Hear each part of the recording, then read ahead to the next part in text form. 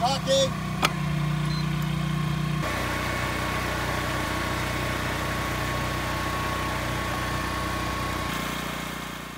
We are doing our annual electrofishing survey of Alamo Lake. Most of our analysis is going to be on largemouth bass tonight, but we're also going to look at forage, especially bluegill and then threadfin shad. I actually just heard a tournament last week had a 5-fish limit of 19 pounds, which is unbelievable for this time of year. Other things I'm hearing, it sounds like there's a lot of small fish, but if you work through them, it does sound like you can get into some, bigger than 5-pound fish. Well, good morning, everybody.